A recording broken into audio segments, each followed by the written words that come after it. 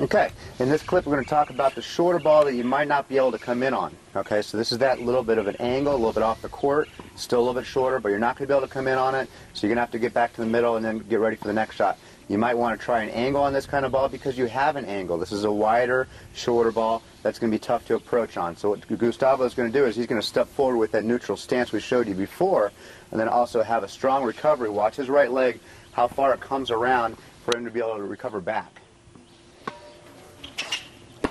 See that? Right leg comes around, he's stepping forward.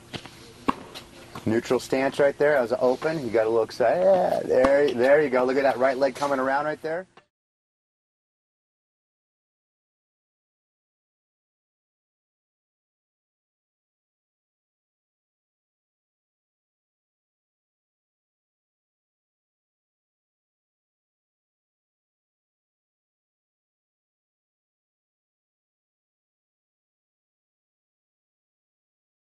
Again, stepping in, and right leg comes around. See how far it comes around so he can spring back in the middle of the court, get back on the baseline again.